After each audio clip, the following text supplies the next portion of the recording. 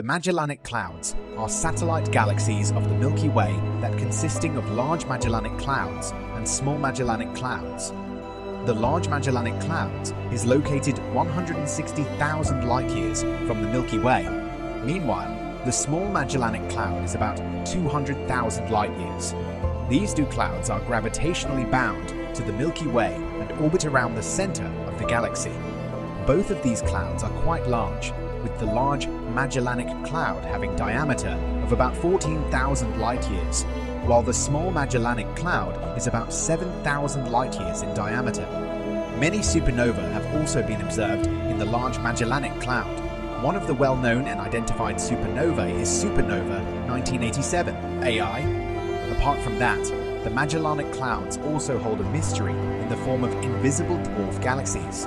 Some evidence suggests that there are many dwarf galaxies hidden within